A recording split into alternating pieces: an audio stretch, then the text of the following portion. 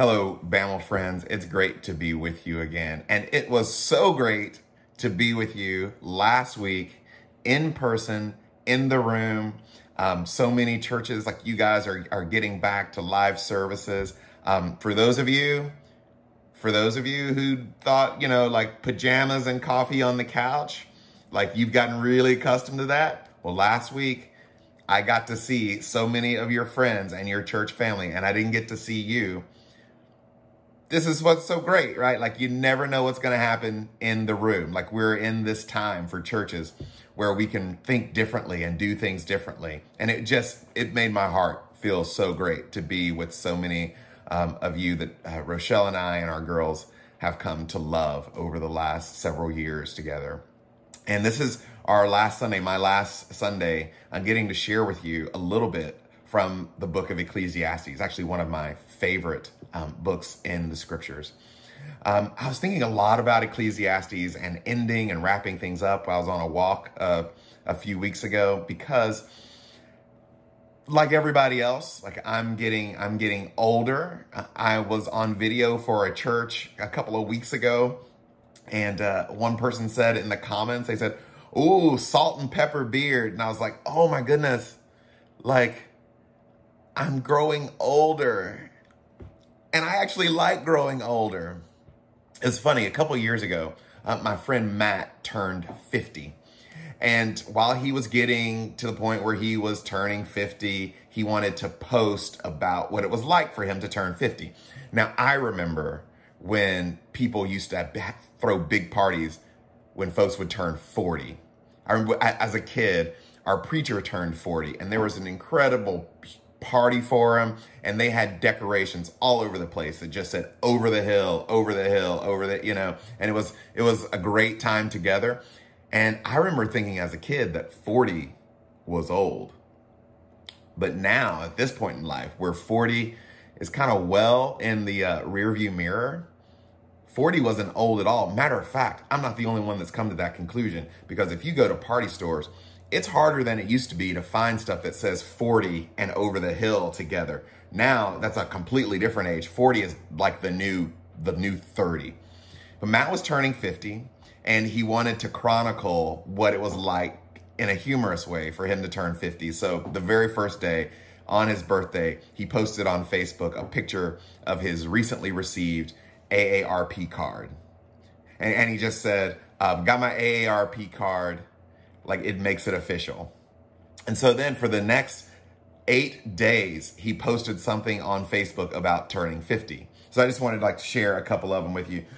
He says, full day number 1, hip still intact.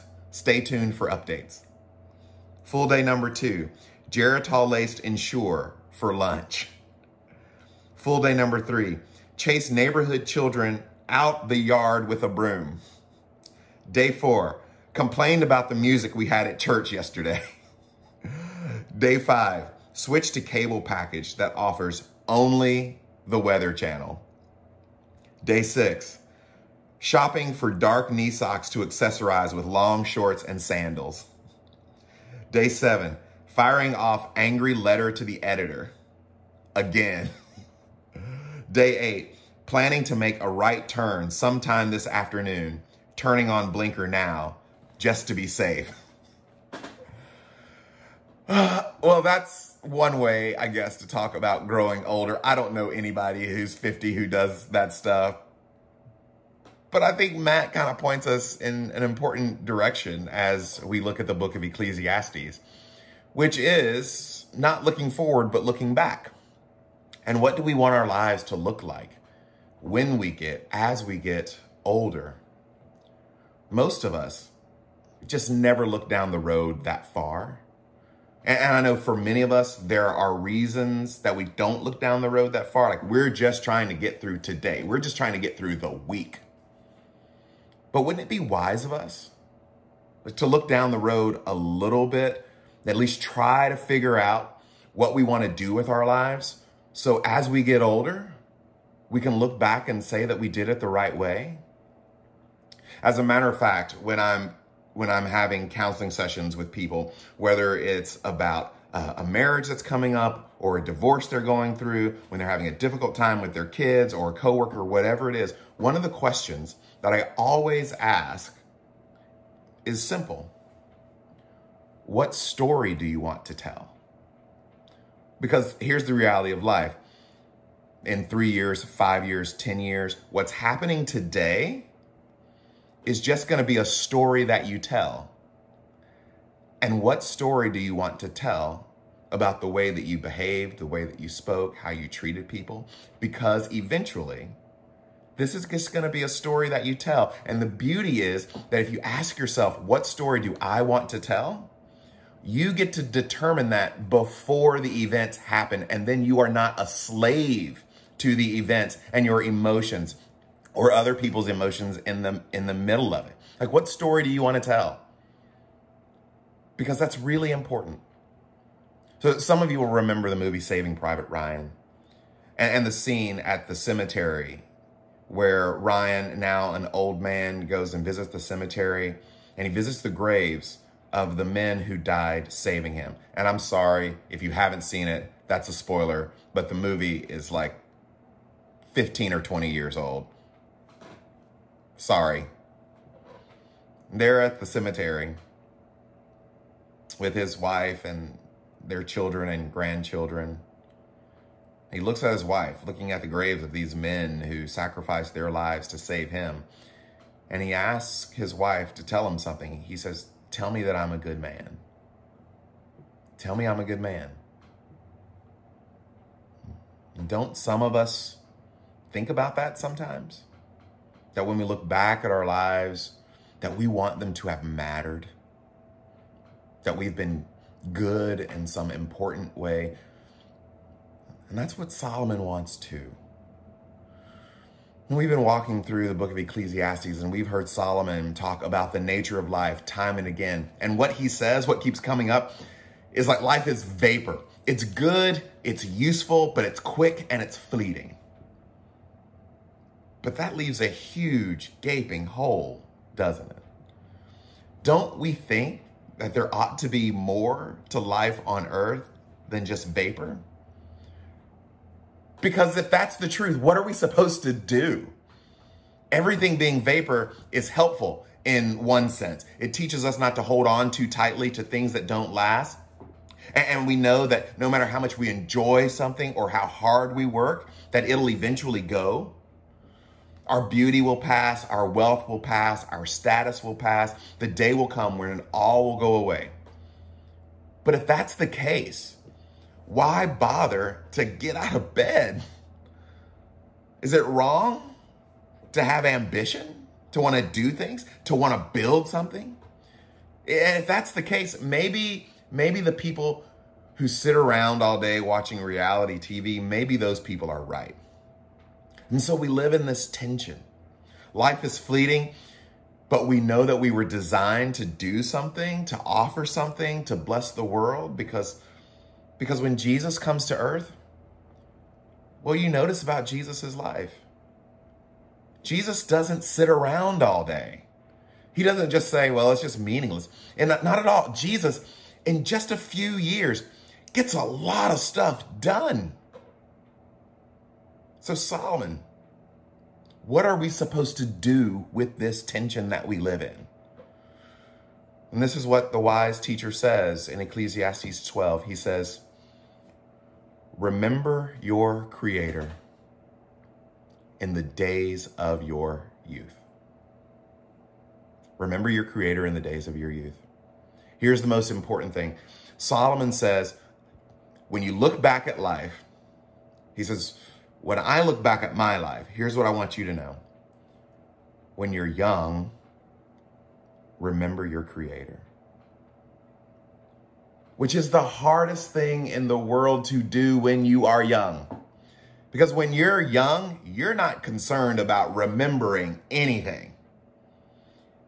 You think everything in life is ahead of you. And as you want to try everything, you want to taste everything, experience everything. Haven't you ever wondered why fads come and go? Like the younger you are, the more inclined you are to believe that certain things last. And the older you get, the more you experience that they just don't. But then on the other hand, some of us think that we're too old to be young. Well, here's the twist. Solomon isn't talking about just age. He's talking about a season in life. He's talking about a season of life when you have all of your faculties and abilities. He goes on in chapter 12 to describe what that looks like, what the days ahead of all of us look like. He says, remember your Creator in the days of your youth, before the days of trouble come. Before the days of trouble come. Because you know what? The days of trouble are coming. And some of us experience days of trouble when we're young, and some in early adulthood, and some middle age, and some late in life. But the days of trouble are coming. So a friend of mine says that everyone is in the middle of a crisis, coming out of a crisis, or about to enter into a crisis. So remember your Creator before the days of trouble come. Solomon doesn't say the days of trouble might come. They will come. And then he says, before the days of trouble come and the years approach when you will say, I find no pleasure in them. Do you know why you find no pleasure in the days of trouble? Because they're hard. And today is going to be as hard as yesterday was, and tomorrow doesn't look any better. Remember your Creator. When all you know is crisis, every day feels like trouble. Plus, we've all known someone who deteriorated to the point that there was simply no pleasure in life. And one of the things that our family is dealing with now is that my wife Rochelle, her mother's experiencing just some deterioration in memory. And she has no trouble remembering the days of her youth. She has trouble remembering what happened 5 minutes ago, 10 minutes ago, an hour ago. Solomon says, remember God before you can't remember God. Then he goes on to describe it starting in verse 2. He says, before the sun and the light, and before the moon and the stars grow dark, and the clouds return after the rain, when the keepers of the house tremble, when the strong men stoop, when the grinders cease because they are few, and those looking through the windows grow dim, when the doors to the streets are closed, and the sound of grinding fades. Sound of grinding, that's a metaphor for working. When that fades, when people rise up at the sound of birds, we hear them, we know that there is music, there is beauty around, but all their songs grow faint. You know the difference, right?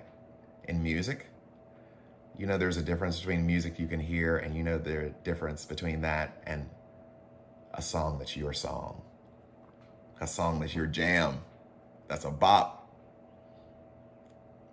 Solomon says a time will come when people are afraid of heights and the dangers in the streets. That means heights and the streets. We're afraid of both, the highs and the lows. There's no safe place. When the almond tree blossoms and the grasshopper drags itself along and desire no longer is stirred. When the grasshopper can't jump. When there's no more left in those legs.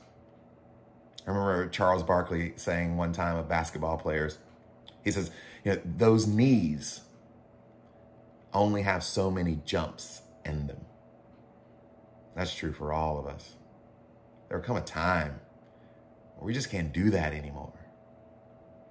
Then people go to their eternal home, and mourners go about in the streets that we all die. Then Solomon says, remember him, remember God, before the silver cord is severed and the golden bowl is broken, before the pitcher is shattered at the spring, and the will broken at the well, and the dust returns to the ground it came from, and the spirit returns to the God who gave it. All those things that bring us life, including the spirit. Remember God before all of that deteriorates, before all of you deteriorates. The bigger picture that Solomon is painting is that everything will be broken. It will all go away. Except one thing: God. So remember God when you're stressed out because you don't have as much money as you think you should have. Remember God when you're at your wit's end with your children or with your spouse. Remember God when you're sick and it feels like everything is falling apart. Remember God when your business investments and dreams don't seem to be coming together. Remember God when you're tempted to cut corners, to get ahead by doing something that you know isn't right. And there's an important but subtle nuance here. Because when the Bible talks about remembering God, it doesn't mean to remember God the same way that you might remember what you had for breakfast this morning.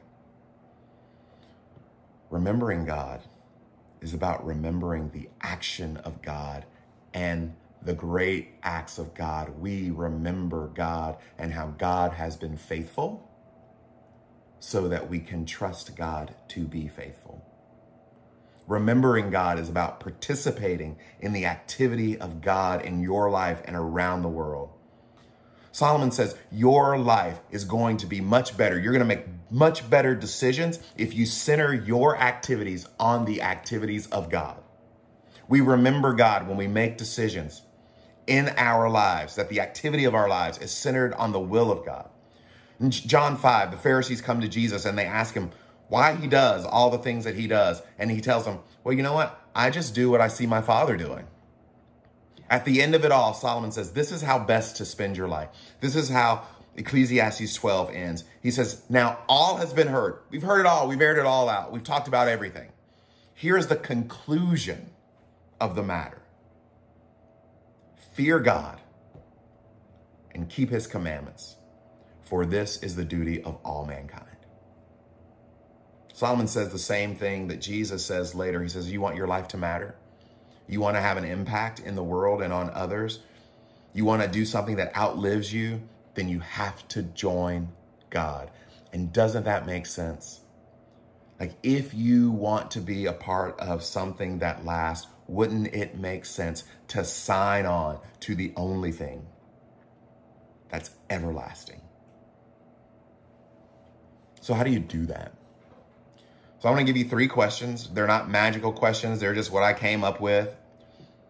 Reading through and thinking through Ecclesiastes, you might have much better questions that you have formulated. I just want to give you some handles to get started on this journey. These are the questions I ask myself.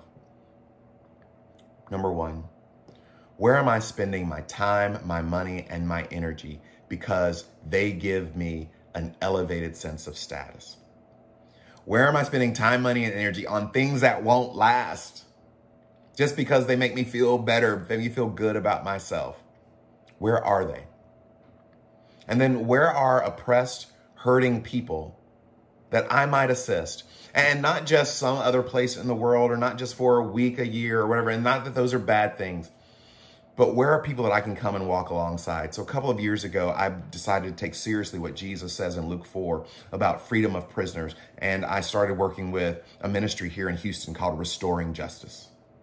And it works to bring reform in our prison system. And there are lots of reforms that need to happen that almost every Christian in the world would get behind if they knew that they were happening. And it's a Christian organization because I can do that every week, every month, every year. Where are there oppressed, hurting people that I might be able to assist? And third, how am I leveraging my work, my career, my gifts, my vocation that God has given me? How am I leveraging my work and my work relationships to bring others to God? And people think that's easy for a preacher. Preachers have less leverage to bring people outside of the church to God than people who work outside of the church. Where's that happening? And how do I engage with that? If someone were to ask my neighbors, my physical neighbors, does Sean love you? Like God has asked Sean to love his neighbors. Like, has he done that? That's the question. Because if I want to do something meaningful, if you want to do something meaningful, if you want to do something that lasts forever, it has to be connected to the only thing that's everlasting. Bama, let me pray for you. God, give us a sense of everlasting to everlasting, as you say you are in Ecclesiastes, and how we partner with you to bring about your glorious kingdom on earth as it is in heaven. Give us vigor and energy and stamina and patience and endurance. God, that you would make us more kind to one another in our churches and around the world, that we would be less fragile and offended so that we could be about your business from everlasting to everlasting. And we ask it in Jesus' name. Amen.